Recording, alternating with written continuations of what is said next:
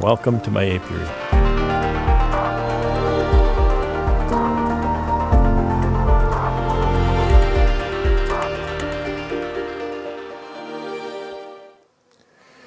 It's Monday, October the 2nd, 2023.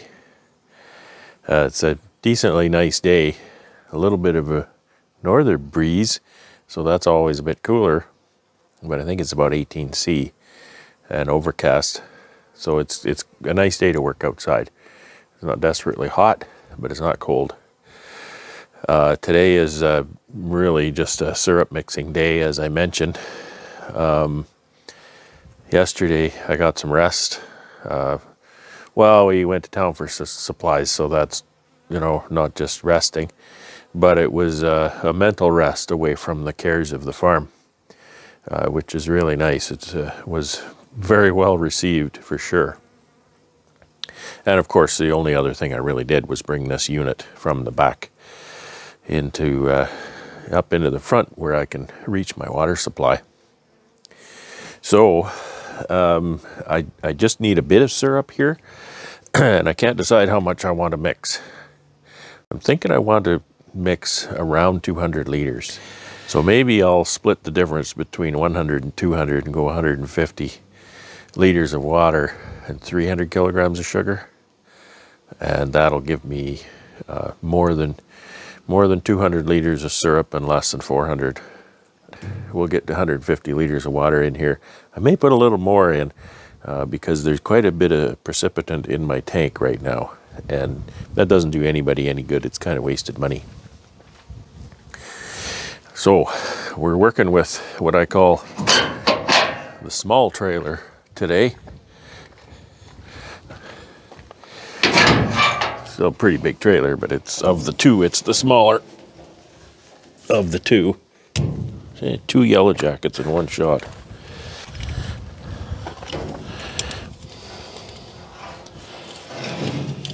Be nice to have a little valve on my garden hose. Oh.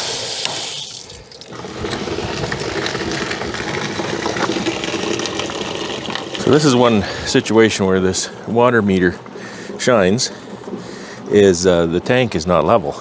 So trying to go by the gauge on the tank is not going to work so well. But that thing will tell me. I'm up to 23 liters now.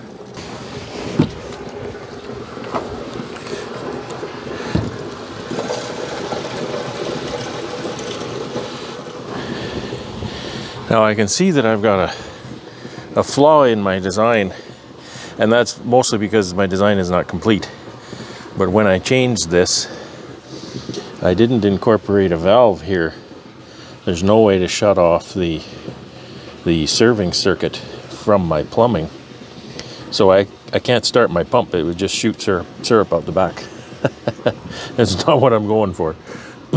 So what I need to do is I need to go and get that ball valve. There's a ball valve a lot like this one that's 1 inch. I need to get that ball valve, and I've got a couple other plumbing parts to change this. I bought a pressure gauge so I can monitor the pressure on there with an eye to then change that to a pressure relief system. So that I need to do before I can start mixing the syrup, before I can start the pump at all. So we're at 98 liters now. 105 almost. There you go.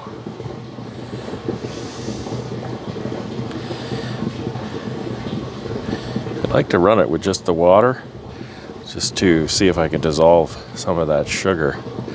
You can see the sugar in the bottom here. When I lifted the tank, I could tell it was heavy. Okay, so here's some of the new parts I bought. I took this coupler out of the pipe, and I want to put this T in there. So I need to put some 1 inch nipples. This is called a nipple. Just a piece of pipe that's threaded on both ends, and I don't know how long it gets before it's no longer a nipple and it's actually a piece of pipe. However, put Teflon tape on the threads. Now there's some types of fittings that the face of them is beveled, and that'll match up to a bevel inside. And those kind of fittings don't seal on the threads. So Teflon tape, you can still put Teflon tape if you want. It helps things keep from seizing up and locking together. Makes it easier to tighten, all that kind of stuff, but it doesn't do anything for sealing the joint. But these are not that kind of fitting. This is called NPT, National Pipe Thread. Okay, and when you put the Teflon on, roll it off the outside of the roll, like this, and turn your fitting clockwise like you're tightening it. And you don't want to put it on the other direction. And what will happen if you put it on the other direction is the free end of the Teflon can ball up on the mating surface and fail. Okay, so I need this one on here for my valve. So my valve is going to go here, and then that's pretty good shape, but I'm just going to put one more little wrap of Teflon on that.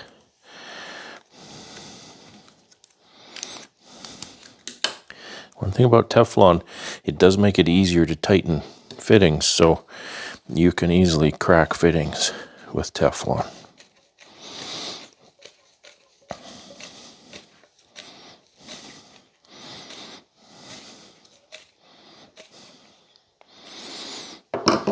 Now this is the only fitting the store had. It's a brass fitting. It cost me plenty.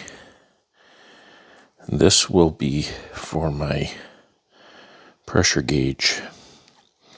And it's too bad it cost me a lot, because pressure gauge is a temporary measure just to learn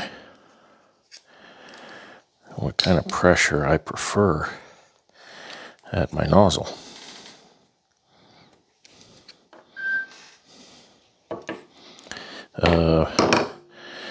This is a bushing.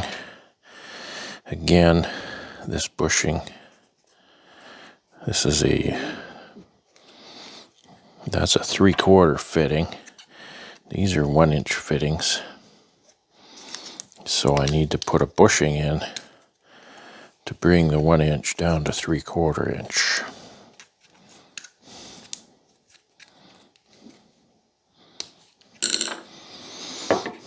Okay, like that. And this is bushing too, really. It's just a brass bushing. And now my little gauge here, and this goes from 0 to 100 psi. And I'm pretty sure, you know, if I'm going to guess, I'm going to be running less than 50 psi, I think. It's a little bit of Teflon on that. It's kind of hard to do.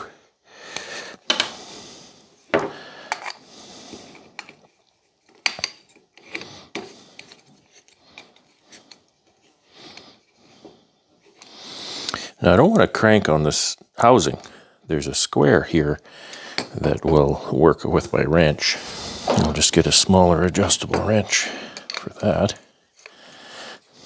And I can tighten all 3 of these doing this.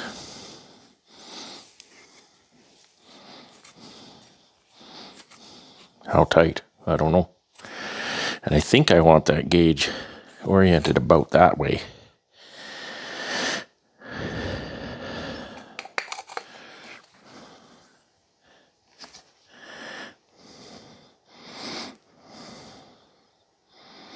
I think that's going to sit about like that, so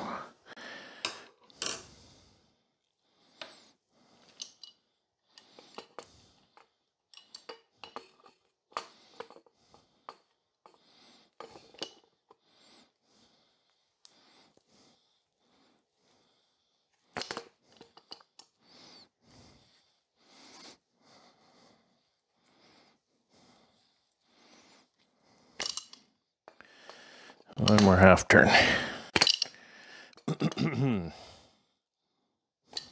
Okay, that's my valve.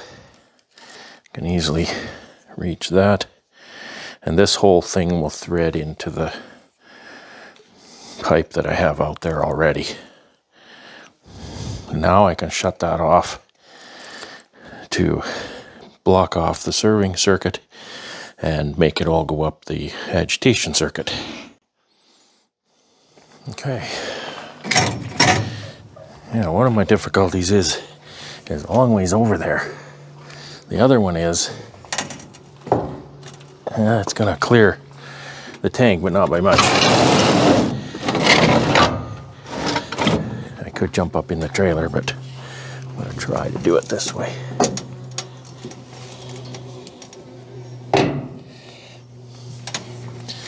And so you can see how, just like in this one, I'm using the T as a T and an elbow. I want to change the direction of that, but I also need a T. So just by using the T strategically, see what I did there? I can accomplish both without having a separate elbow.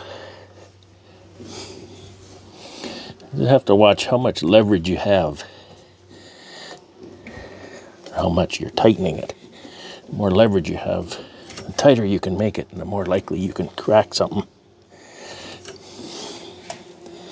I think I can go around again. If I'm going to crack it, it'll be the outside, and this is a pretty robust part. So I can get it tight. I can tighten it more. I think that can sit just like that. I can open this now. It's a stiff valve.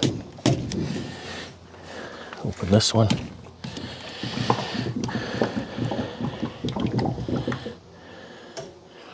And I'll start the pump. I'll run the pump a while to see if I can dissolve some of that sugar.